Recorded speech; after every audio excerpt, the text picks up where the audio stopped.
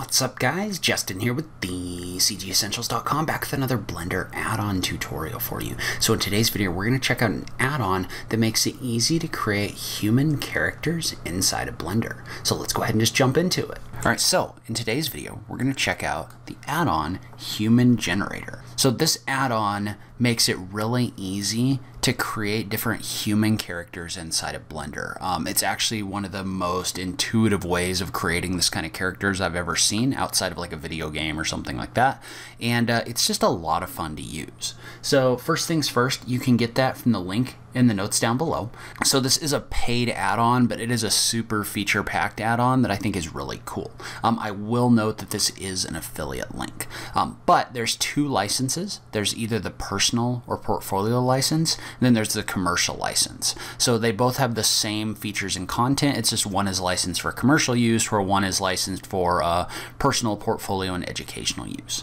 All right, so to install the add-on, so when you first purchase the add-on, you're going to get a list of different content packs that you can download, as well as the add-on itself. And so what you're going to want to do, and there's actually a page here, which I will link to in the notes down below, that walks you through exactly how you do this. But you want to start by installing the add-on through your preferences.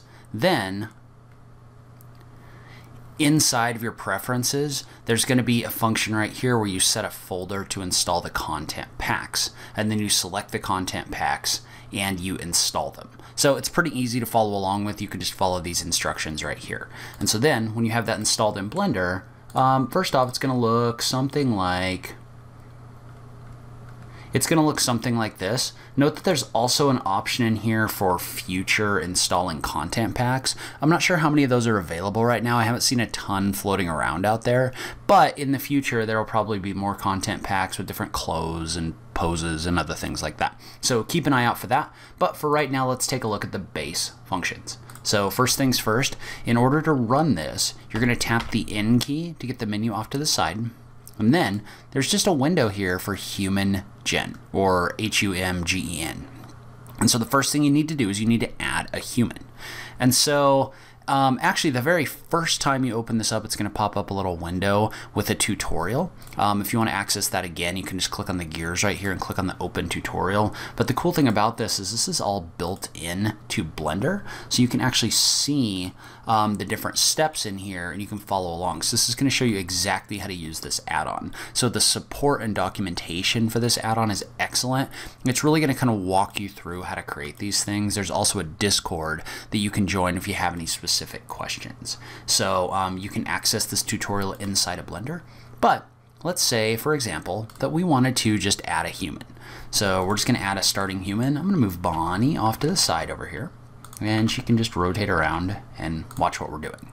So to start off, you can click on this option right here to select a human. Notice that there are options both for male and for female characters in here. So we'll pick a male character and bring that in. And these are all kind of, you can see these have different facial structures in here, but you can start with kind of a template and then we're going to be able to customize. So I'm just going to pick one of these and bring it in. You're going to start just by clicking on the button for Generate New Human. So what that's going to do is that's going to generate a human rig over here, and you're going to have a bunch of different options for things that you can adjust. So if we look at this, the first thing we can do is we can come in here and we can adjust things like how muscular a person is, if they're overweight, as well as if they're skinny, if they're less skinny. You can adjust all of that with sliders in here. You can also randomize, which can be kind of fun. So you can randomize your different settings in here in order to get different kinds of characters. So we'll go ahead and go with this one for right now. Notice how there's an option in here for individual scaling as well. What that's going to do is that's going to allow you to adjust the size of individual things, right? So I can adjust the head, the neck, the shoulders, all those different pieces individually as well. So just like this. So one thing to note on this is there is a button up here that allows you to make the human model experimental. So when you make the model experimental, what that does is that allows you to go beyond the settings that are typically allowed in here. So for example, you can see how instead of being able to go to 1, I can go to 2 on the muscular settings. But you have to be a little bit careful because then you can lose the like realistic proportions. So for example, this is a much more cartoony look that's in here. So you can use that in order to adjust this in here. However, just be kind of careful with your settings, but you can definitely play around with that in order to try to get different results. You can also toggle it back to normal just by unchecking the little button right here for experimental. And so in addition to being able to set the body composition, you can also set things like heights. So for example, if I wanted this to be a 6-foot character, I can just move this up in order to make this person 6 foot, but you can adjust how tall or short the character is right here. So you can also adjust the facial structure. And so you can do that by coming in here and adjusting each one of these objects either independently or all above by using the randomize all function right here. But notice how you can adjust forehead size, you can adjust temple size, a lot of things having to do with this character's actual like facial structure. You can adjust height of eyes, just all the different things that would go into creating a character. So it's a lot of fun just to kind of play around with. You can randomize each one of these just by clicking on the individual settings as well. So you can also mess around with some preset variations down below as well. So the skin function is really cool because the skin in here actually first off gives you a number of different texture sets that you can start with. So for example, you can start with like a dark skin, you can start with a medium or light skin as well. And those come not only in 4K, but there's also a library in here of 8K textures, which are going to be really detailed when it comes to the skin. So if I was to bring in an 8K texture and then kind of zoom in on it, you can see that this is going to give you a really high resolution skin texture inside of your model. So I'm going to drop this down to 4K in this case, but then you can also adjust different skin settings in here. So for example, you can adjust the skin tone. You can see how as you adjust this slider, it gets lighter and darker. You can also adjust how much redness and saturation is in the skin as well. So you also get control over things like light and dark areas. And so you can use the light and dark areas to add some detail to areas like the space around the eye in your model. You can also adjust if the model has freckles on their skin, and if you want them to have like skin splotches. And the interesting thing with this is you can start simulating age as well. So like for example, if we go down to the age function, you can add wrinkles to the skin and some skin sagging in here as well. So you can adjust this to make your model look younger or older. So the eyes function is going to do exactly what it sounds like. It gives you control over the eyes, and you can adjust things like the iris color in here, as well as the sclera, which I'm not sure if I'm saying that right, but it's basically the value for the whites of the eyes. So if you do want to add a little bit of tint in there, you can definitely do that. You need to be a little careful. It kind of depends on what you're trying to do.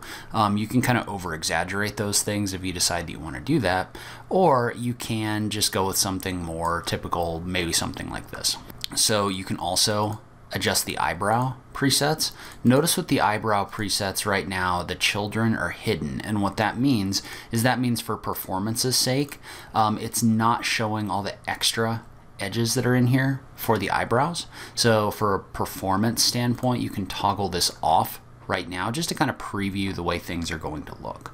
So there's also a ton of different hair presets that are in here, which are really cool. So you can come in here and you can just set like really any of these looks. So you can adjust these hair presets. One thing to note about this, right now we're just in material preview mode, so these are getting placed in here as particles, but they're actually going to show up if we were to jump over into, let me add a light real quick. And this is not the proper way to light something like this. You would want multiple lights in here, but just to preview the hair, this is going to work fine. So if you really want to see the hair, you're going to want to jump over into cycles, because this hair is in here as a particle system. So even though it doesn't show up in Eevee, it will show up in cycles when you do your final render. So your rendering would actually have thicker hair than your preview, and that's all trying to keep the performance manageable in here. So there's also, for the males, the option to add facial hair as well. So you can pick like beards, mustaches, other things like that, and then those are going to be adjustable to a certain degree as well. And then down below, you also have options to adjust the things like hair length. Now I will note you probably want to jump back into material preview mode when you start making these changes so you can see them without having to actually render this. You can adjust those in a more fine way under your hair length. And then you can also adjust the lightness of your hair material. So to actually see any of those changes, you are going to have to jump back into rendered mode because it is changing the color of particles, which you're only going to see if you jump over into the actual rendered version of your model in Cycles.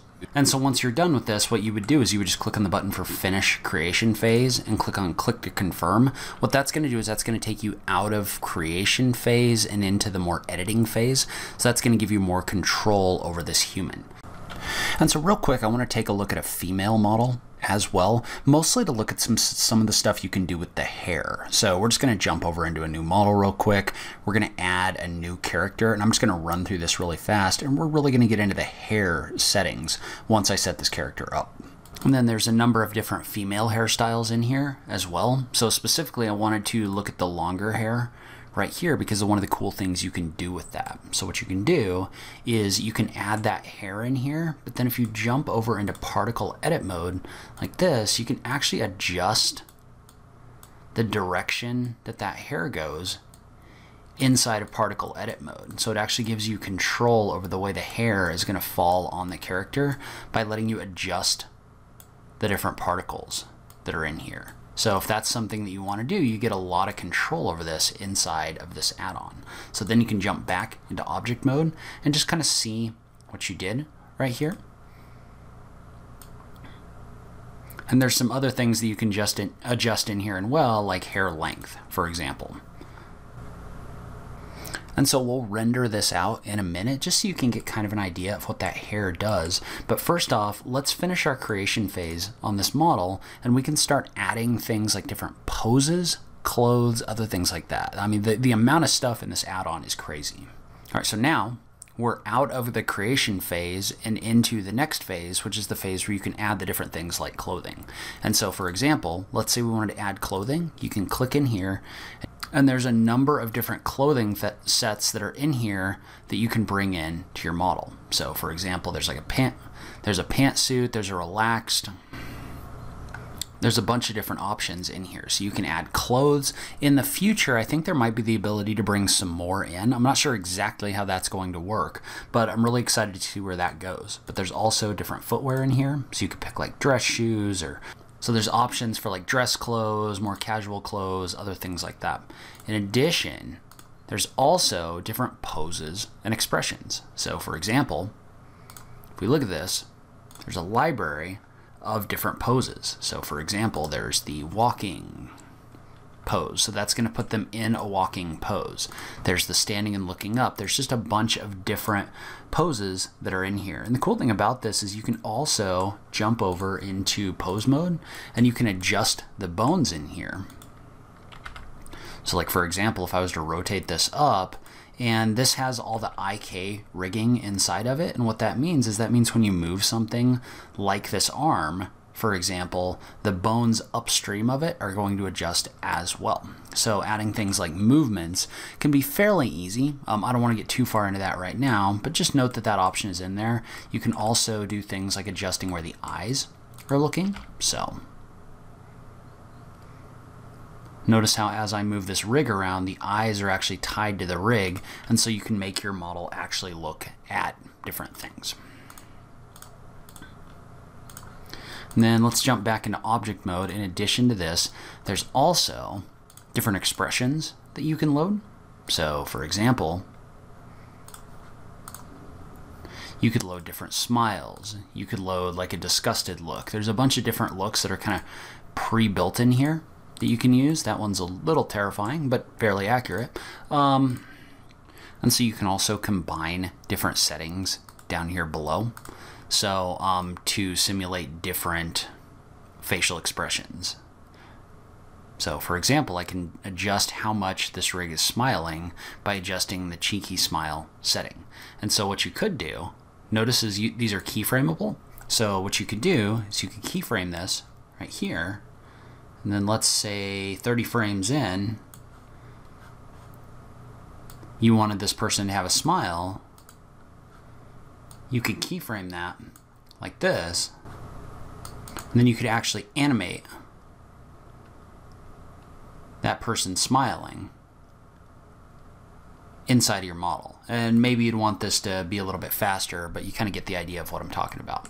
And so then finally, let's go ahead and let's render this out just to get an idea of what this add-on is capable of. So I'm just going to set up a real quick render, maybe something like this. And one thing we want to make sure that we do when we render this is we do want to make sure that we've turned on denoising. So denoising is really going to affect the result that we're going to get. And usually I put it on optics. So now I'm going to let this render out, and then we can come back and we can take a look at the result once it's done. All right, so you can see how for our final render, this is an absolutely fantastic result for the amount of work that I actually put into it.